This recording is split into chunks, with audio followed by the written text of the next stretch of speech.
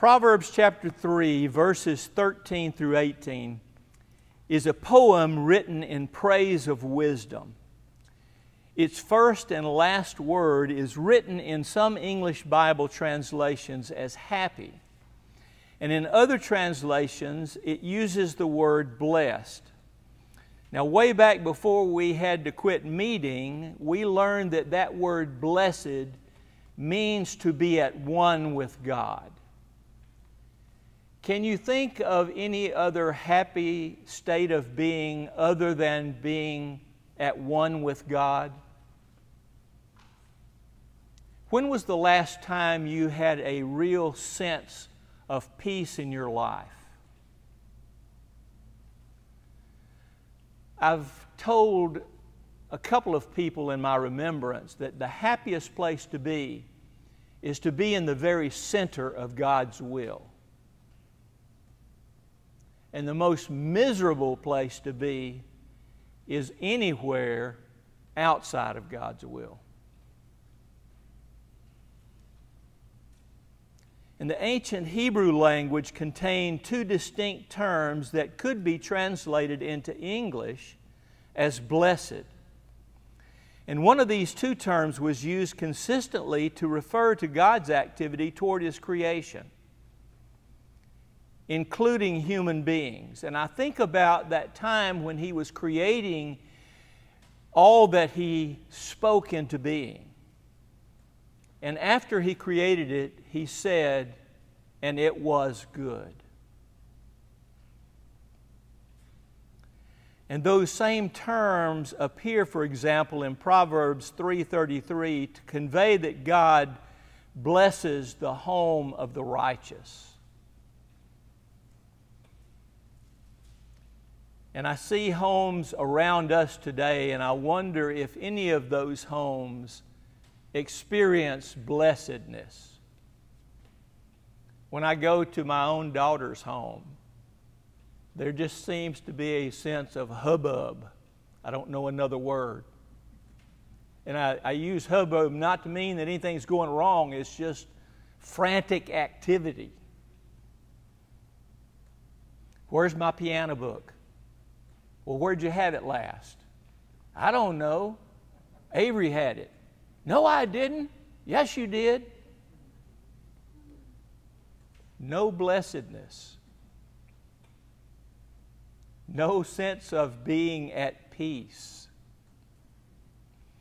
And the other word for being blessed points more to the result in people's lives. That is, people are blessed or people are happy.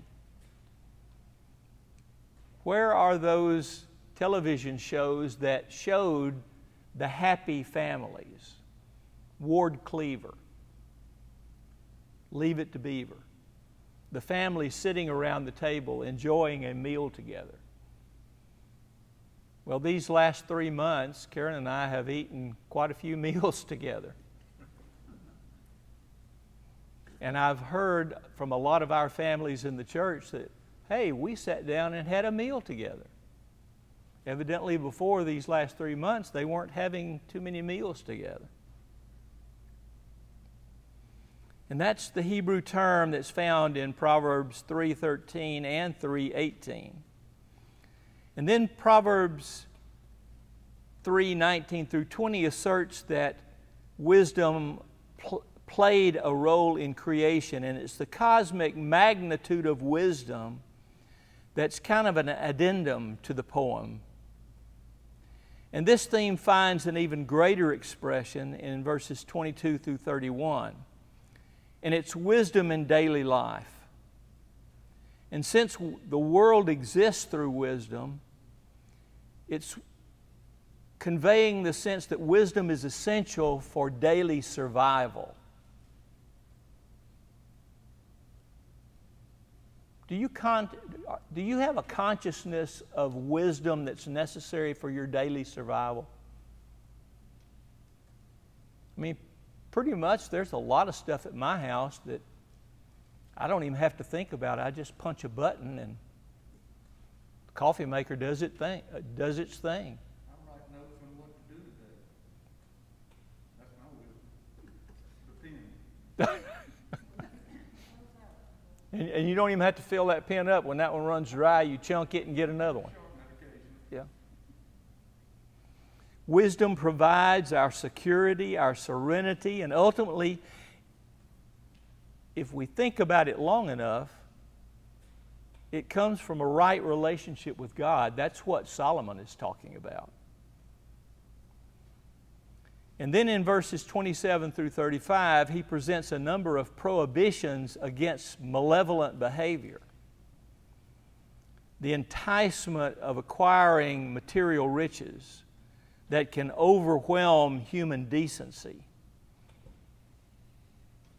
And he begins to talk about personal relationships are more valuable than illegitimate acquisition of material possessions.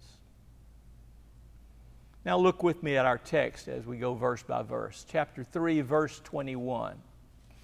And Solomon explains that the person who trusts in God will find rest from fear. Verse 21, he says, "Maintain sound wisdom and discretion, my son. Don't lose sight of them."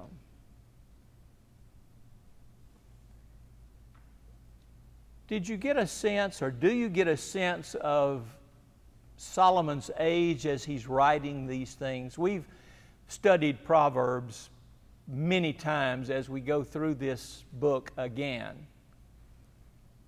How old do you think Solomon is as he's writing it this time? I would think he'd be pretty old. Because I think a lot of this is just his way of reflecting back, on his life and times. I kind of got the sense, Larry, that he's made his mistakes and learned from them, and so he's trying to keep his son from making those mistakes. Yeah, I think so too. And he opens with an affectionate appeal of a parent to a child. And one of the commentary writers said that this book originally may have served as a textbook for teaching adolescent boys. Any of you men ever teach junior boys or teenage boys? Ed, I know you did. That's a pretty tough sell to try to teach that age boy. And he addresses the learner as my son. I think that's a general term. He's probably not teaching his son, but he's referring to those age boys. Maintain your sense. Will tell you, some of the guys, when we're teasing sometimes, I'll tell them, don't let your mouth overload your brain. Don't lose your head.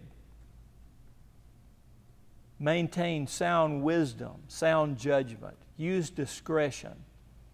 And sound wisdom here is a technical term that describes good judgment, practical success in life.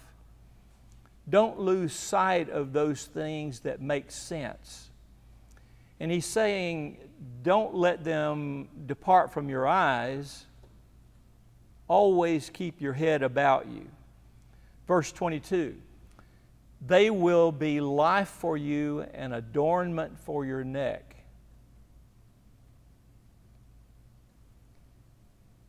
We've studied before how the Hebrews would take Scripture and put them in little boxes, plactertes, and they would bind them on their foreheads. They would put them on their wrists, as if they would actually penetrate into their minds and get into their life by binding them on themselves. Here he says, hang them around your neck. Well, we sometimes wear crosses as jewelry. Now, we know that actually doesn't do anything for us, but it shows others we're a Christian. Sometimes we inscribe things on lockets, on the back of a watch. We know that doesn't really do anything, but when we look at it, it reminds us of something. And he's saying here, you're not actually wearing them, but as if you were wearing them, keep them in mind.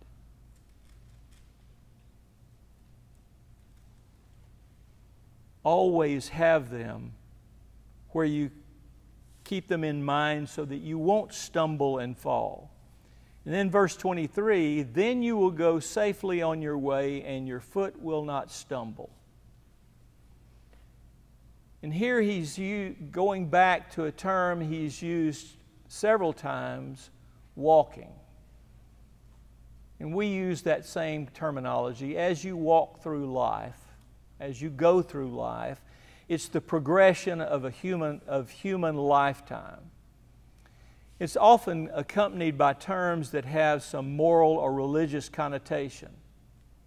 One's lifestyle is comprised of the choices and actions one makes. And that way in life sometimes becomes a beaten way. Habits. How hard is it to break a habit once you've established it?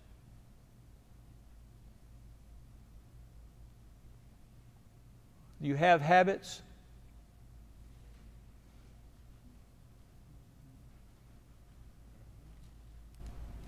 Some of them are easier to break than others. You know, like when I used to smoke, that was a terrible habit to break. And then others, you know, are easier than that. I find security in a routine. I like to do things the same way time after time after time. And I can get in a habit real easy. And sometimes that frustrates my wife. I just like to do things. I like my chair in the same place. Don't move my chair. And in our journey of life, sometimes we develop habits that are not good habits. But Solomon is using it in a figurative sense here, that if you get in the habit of doing things the right way,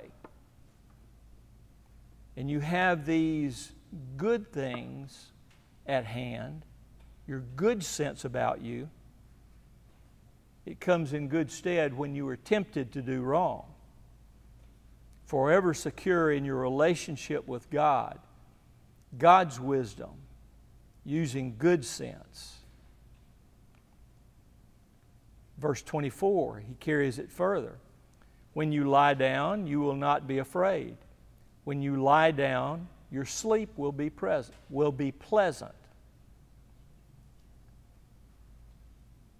You ever have trouble sleep?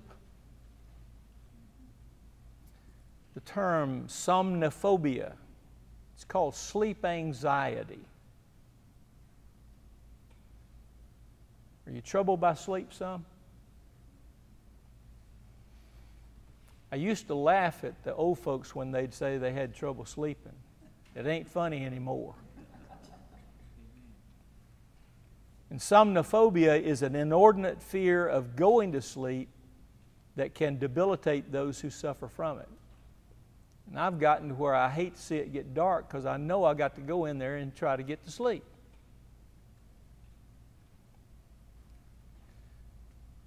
People are the same. Folks in Solomon's day, the older people had trouble sleeping. We still have trouble sleeping. Their homes weren't as secure as our homes now.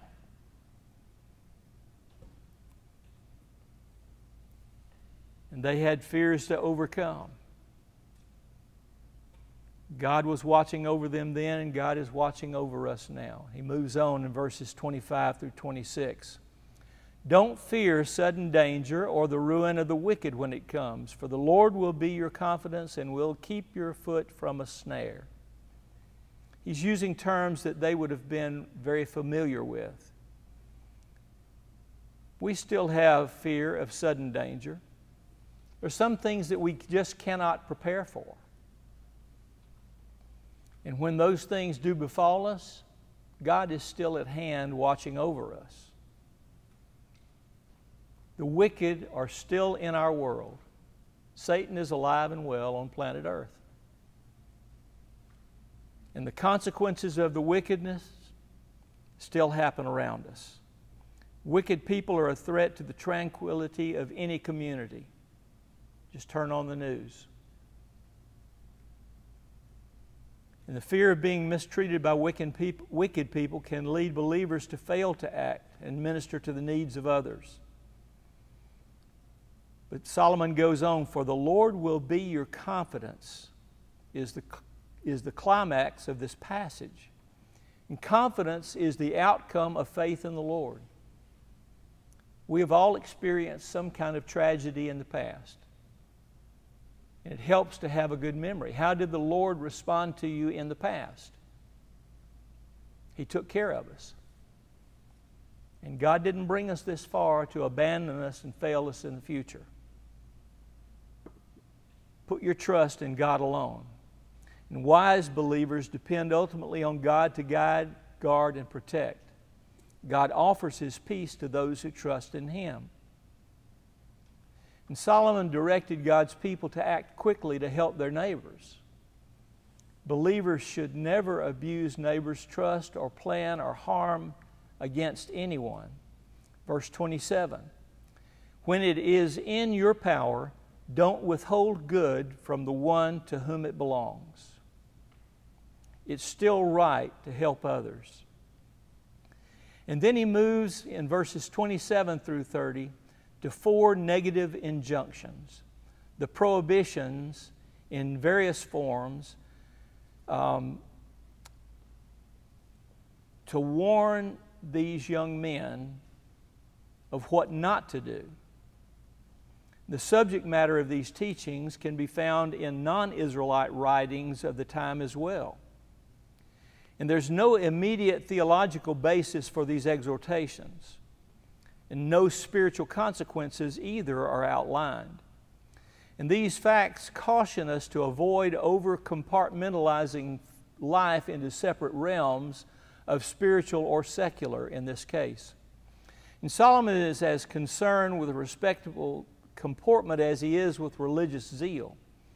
God's people should exhibit well-mannered and ethical behavior in every arena of their lives, not just when they're in church. What's he saying here?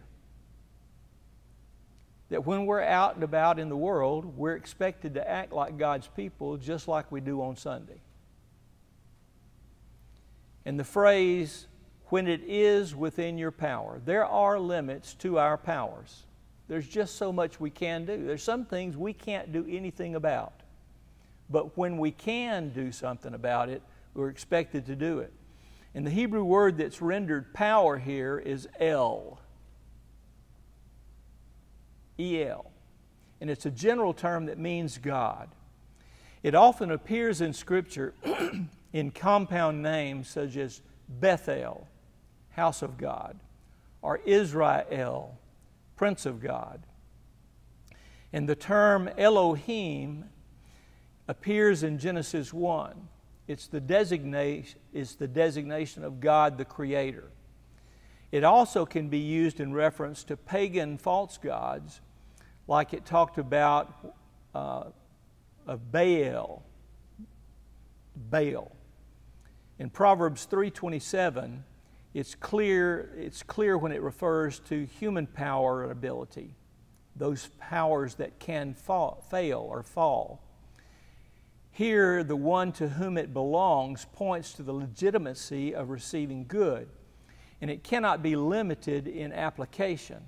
When we can do good, we're expected to do good, and it can refer to a vast range of needs, from an employee receiving his or her full wages promptly after performing a job, or a plea of the impoverished for help. The sense of the verse is clear. If we encounter someone who needs help, do what we can to meet that need quickly and compassionately. Verse 28, "Don't say to your neighbor, 'Go away, come back later. I'll give it tomorrow.' When it is there, be with you." It's like in the New Testament, there's one instance when Jesus speaks of it and somebody says, "I'm cold," and you just say, "Be warm." I used to get frustrated way back in the day when we didn't have air conditioners in the school. You remember those days? Everybody does except Will.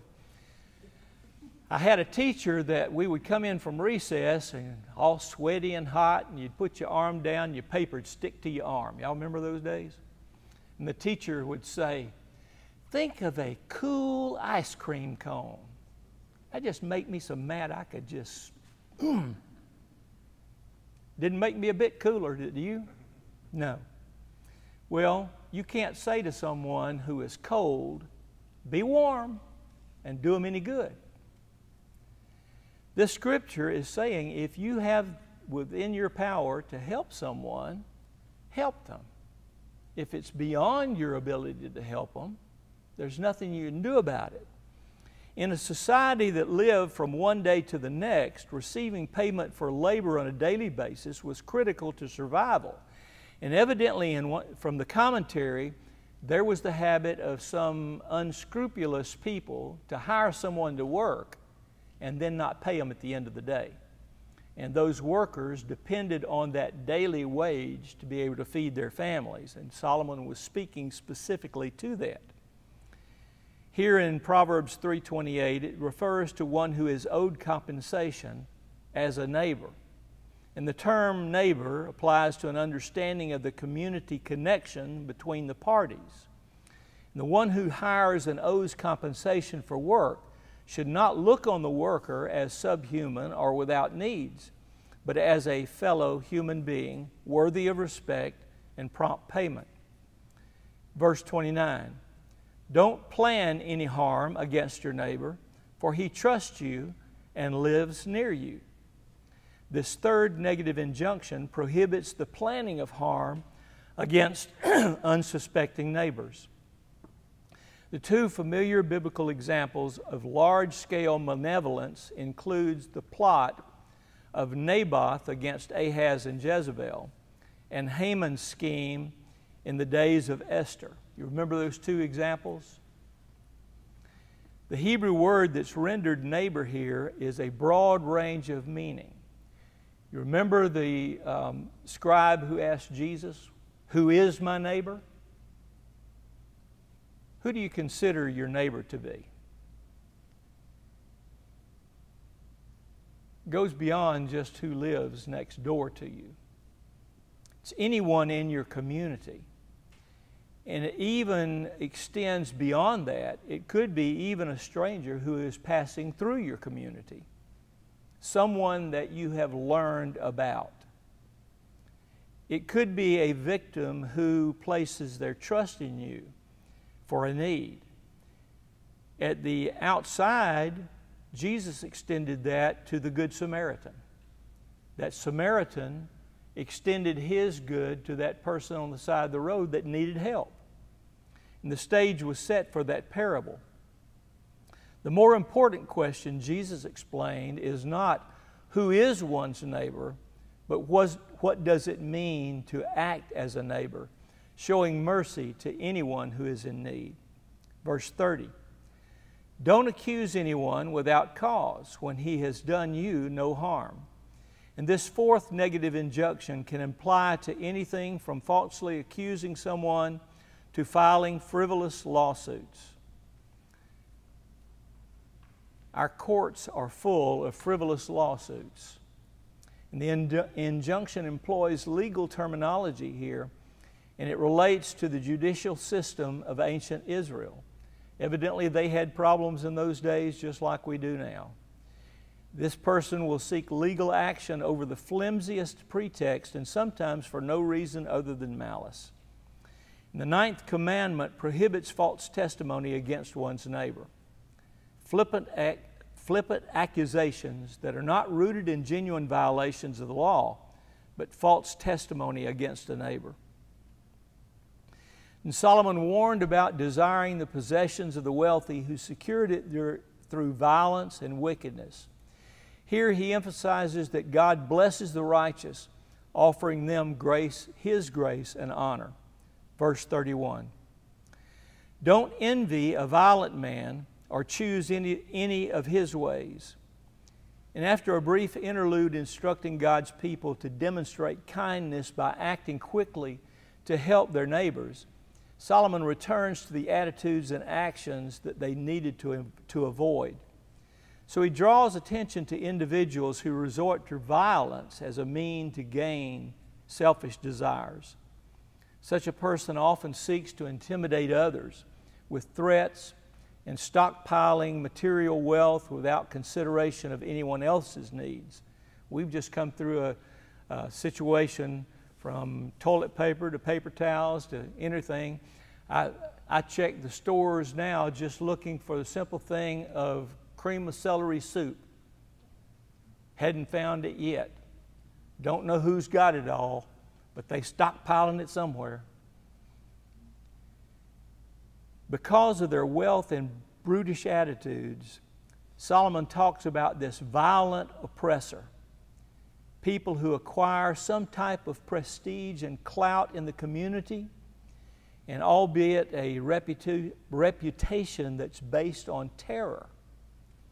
And he's saying that the wise believer would resist this temptation and not envy or choose to emulate this violent person's ways of attaining power.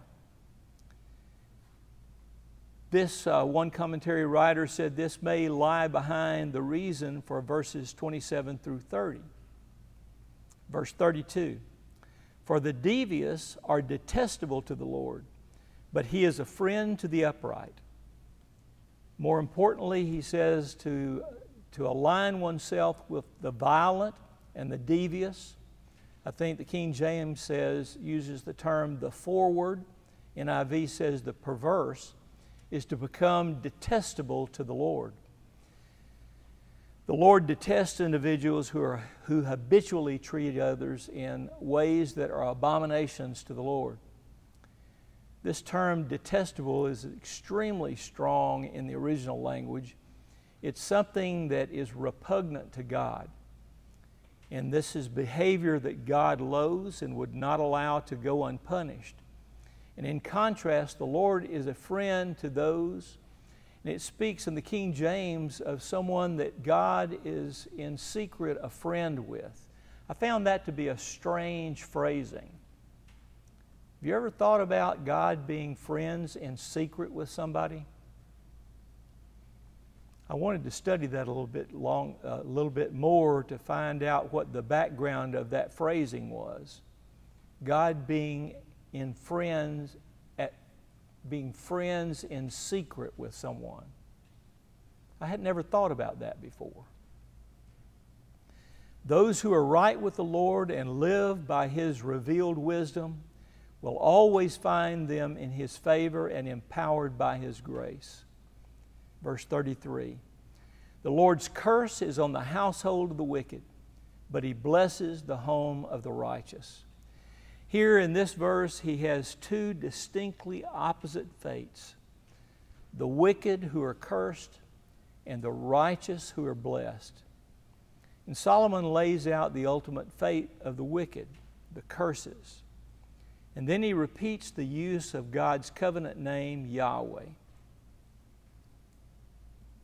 That's the same name that he told Moses to carry back to Pharaoh.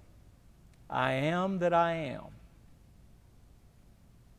And the ultimate destiny of each of these lifestyles are poles apart. In the second presentation of the covenant in the book of Deuteronomy, Moses stipulates in chapter 28 of Deuteronomy the curses that would attend disobedience. I guess in all of my study throughout the years, that book we study very, very little, if at all. Have you thought much about the curses?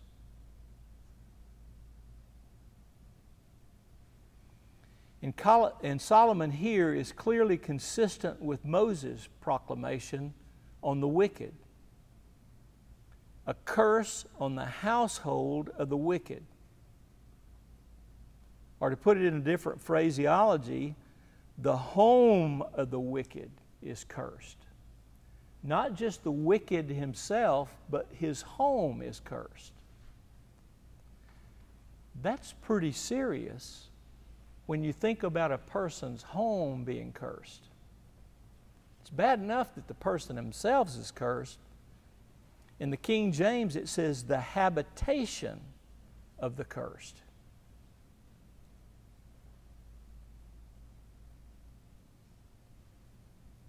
Any thoughts there? One time we had buzzards all over the top of our house, and then somebody told me that we were wicked, we were cursed.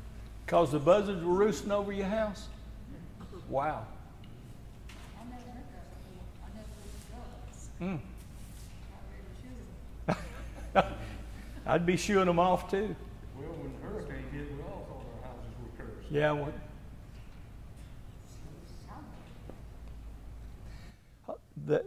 in times past, there was a whole lot more thought about curses and blessings than we think about today. Yeah. And people pronounced blessings a lot more. And we still talk about it at our house before a meal. Will you ask the blessing today?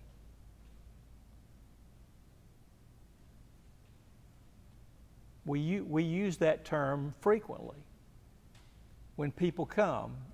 I mean, that's just the general term we use. Will you ask the blessing? And I heard people talk about it a lot more in my younger days than I hear it now. But I don't think I've ever heard anybody pronounce a curse on anyone. Verse 34, He mocks those who mock, but gives grace to the humble. Now, our teenagers certainly know a lot about mocking. I hear my grands mimic. I hesitate to use the word mock, but they're pretty good at mimicking. They can mock the way I walk real well.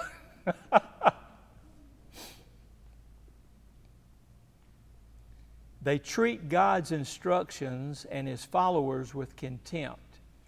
And I guess there are certain words that really get my attention. And the GD and the F words really boil my blood, especially if there are children around. And in our world today, there seems to be no filter on language.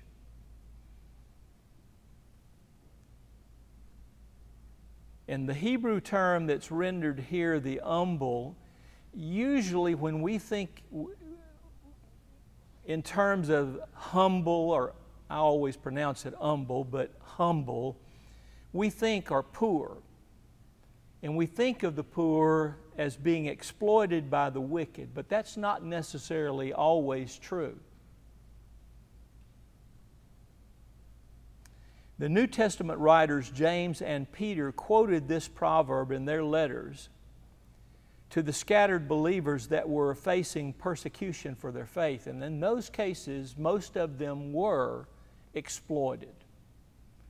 They knew that when they accepted Jesus Christ as their Savior in their world, they more than likely lost their connection with their families and with their ways of making a living.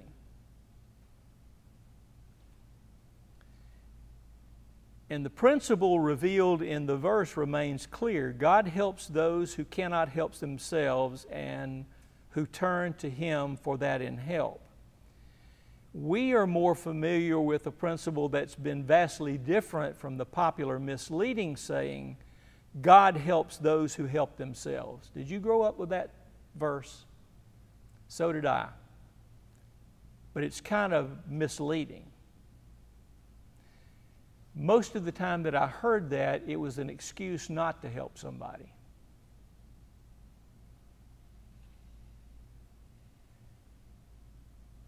The humble admit they cannot help themselves. And in some cases, that's a truth statement.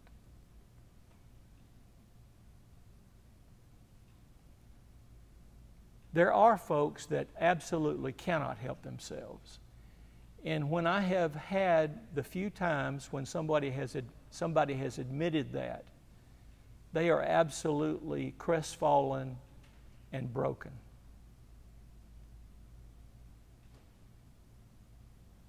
And in those few times, I would have done everything I could to move a mountain to help those folks.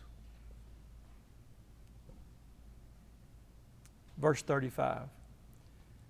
The wise will inherit honor, but he holds up fools to dishonor. And there's that word that was a really bad word, and you dare not call anybody a fool in the house I grew up in. And Solomon summarized his appeal for young Israelites to maintain sound wisdom and discretion. And he's here again he's using opposite destinies.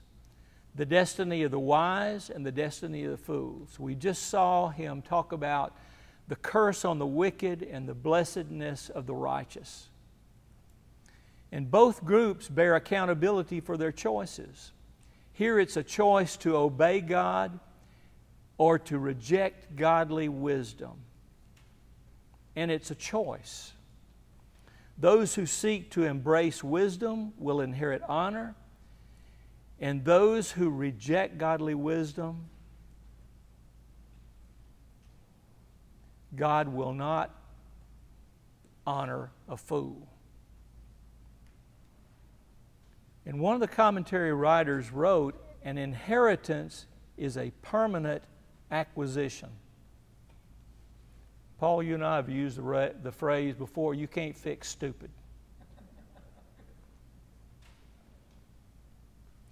And the Hebrew word that's rendered honor literally means weightiness.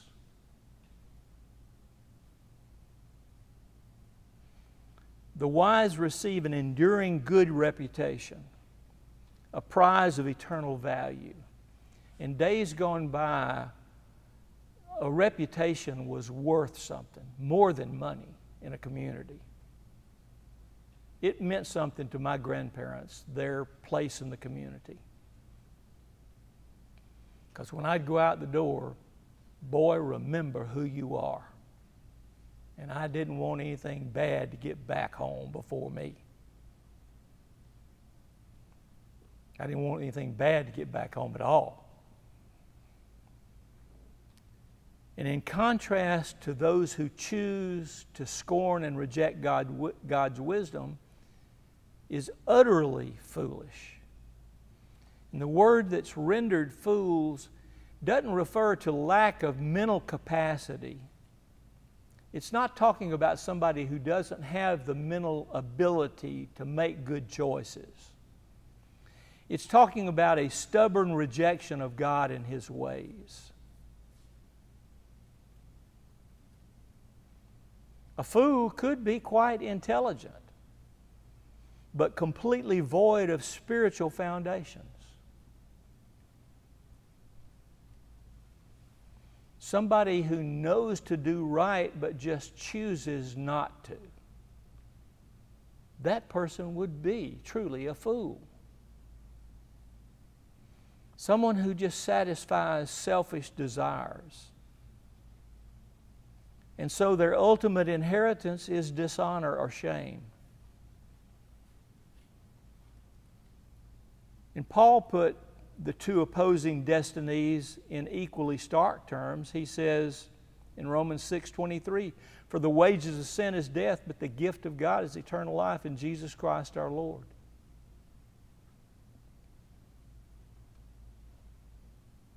There are only two destinies, heaven or hell. There ain't but two places to go. There ain't a third one. There's not an in-between.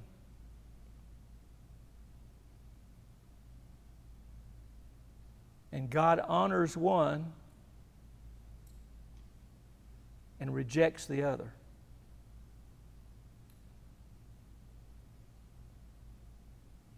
And I think that's the most difficult person to witness to, is someone who is truly very, very intelligent, who cannot see the wisdom of choosing Christ. And everyone has the same choice. Which destiny have you chosen? And Solomon is telling these young men, keep your head about you. Make good choices. Isn't that what we tell our young people as we're bringing them up? All of us have made our mistakes. I think Solomon was in that same place. Son, don't go the same place I have. I want to keep you from making these false steps. Follow the Lord. Make good choices. Receive an enduring inheritance. It lasts forever. Thoughts or words this morning? Not better than being online, isn't it? Absolutely better than talking into that teleprompter. Let's go to the Lord in prayer this morning. Heavenly Father, we thank you so much for allowing us to meet once again together to study your word. I pray that you would help all of us, Lord, to make wise decisions, to follow your leading. Lord, we thank you for who you are, for what you've done for us. Lead, guide, guard, and direct us. Help us to be wise. In Jesus' name I pray.